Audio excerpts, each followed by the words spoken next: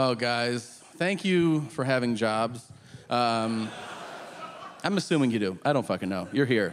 Maybe you robbed somebody. But I was just thinking about that, how long it's been since I've had a job and how I absolutely could not get one right now. Like if I went into a place and gave them my resume, they'd be like, hey, what's with this 13-year gap on here, man? And I'd be like, what's with all those questions, dude? Chill out, you know?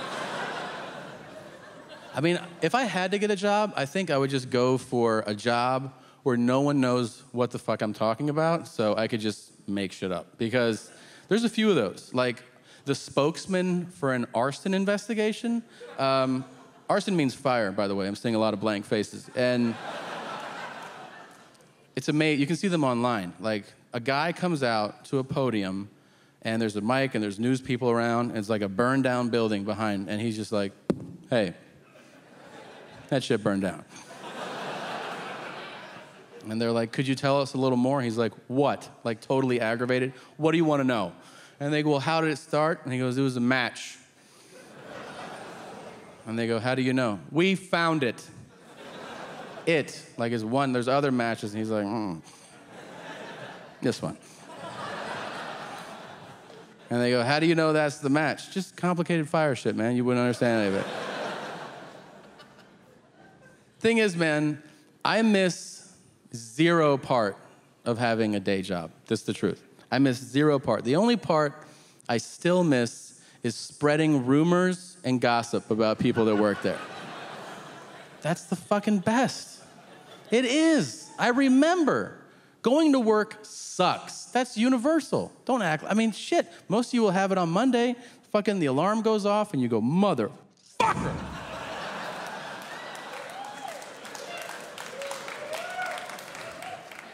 Today's gonna suck! But I'm gonna talk shit about Amanda when I get there. And then that raises your spirit, right? And you're like, you think about that in the shower, you're like, I'm gonna ruin Amanda's day today. This is for you, Amanda. The fucked up thing is people making you feel badly for enjoying that. You shouldn't feel badly for enjoying gossip. It's 100% normal and natural to, because it's definitely an extension of childhood. Because all of us, when we were kids, and all kids now, for a certain period of time, the worst storytellers ever, okay? You don't know shit about editing information, enhancing things, keeping people's interest. So look, you don't have to have a kid to know about this. Talk to any kid, a friend's kid, a niece, a nephew. It's when you go to a kid, you go like, hey, were you outside? And they go, yeah. And you're like, why don't you dial that back? That was crazy, okay?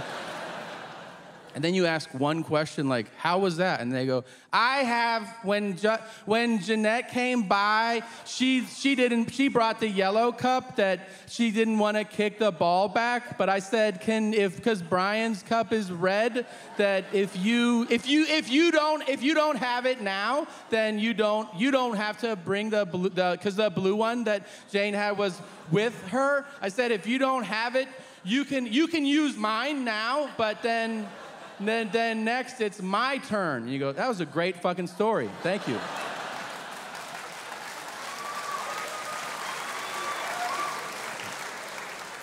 Jesus. And then kids accidentally tell their first good story. They don't mean to. It's an accident. That's why it leaves an impact. Because you go, were you at the park? And they go, yeah. And you go, well, how was that? And they go, I saw Uncle Jeff. He had a lady sitting on his lap, but it wasn't Aunt Maria. And you're like, what?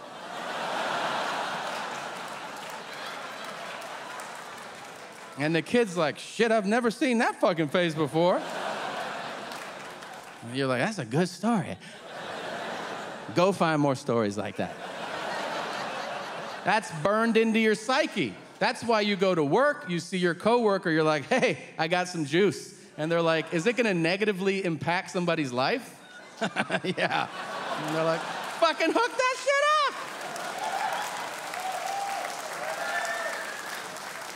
up! I've spread so many fucking rumors. My favorite part about rumors, nobody verifies shit. Somebody says something once, and you're like, cool, I'll roll with that forever. Thanks, man. Like, they're like, are you gonna fact check that? And you're like, wow, you said it out loud. I don't have to check anything out. Like, it's now a fact, so whatever. It's really, it's a seed, right? It's a seed. You ever be a part of one that just grows? I remember years ago, I'm watching a movie with my dad. In the middle of the movie, the actor Tommy Lee Jones appears on screen. Great actor, Oscar winner. Unprompted, my dad turns to me and he goes, "Did you know he was gay?" And I was like, "No." Yeah. Now, it doesn't matter, and I don't care. But I decided I would tell everyone I ever met for the rest of my life that Tommy Lee Jones is gay. I told a lot of people. Like from The Fugitive through No Country for Old Men. I told everybody. Until one day I told somebody and he goes, "No, he isn't."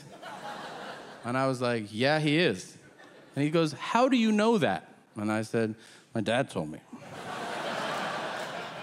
And he goes, "What, your dad fuck him or something?" And I was like, "I don't think so." And he goes, "I've known him 40 years. I know his wife and kids. I knew him when he was single. He is not gay." And I go, "What is happening right now?" And I called my dad immediately. And I was like, "Dad, I just got confirmation that Tommy Lee Jones isn't gay." And my dad goes, "Oh, I thought he was." I go, "Is that the end of your investigation? Are you fucking serious? Why did you tell me that?" And he goes, "I don't know." I said, "Did somebody tell you?" He goes, "I can't remember." I said, "Have you been telling everybody for 15 years that Tommy Lee Jones is gay?" And he goes, "Yep." And I go, "Don't you think we should stop?" And he goes, "Now we should."